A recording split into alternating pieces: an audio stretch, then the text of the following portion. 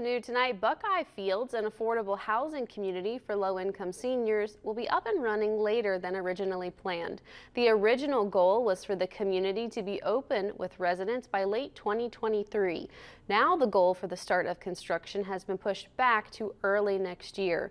Rick Hindman, the executive director of the nonprofit leading the effort, says that the nature of investment is changing due to the project taking longer than expected. The project aims to fill in a gap of access to services in order to prevent people from being sent to nursing homes prematurely.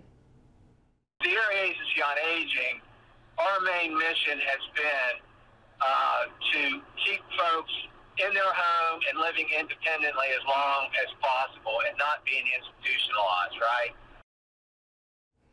He added that the updated plans for construction will make it so more local contractors will be hired. We have more details about the project and its mission in our online article.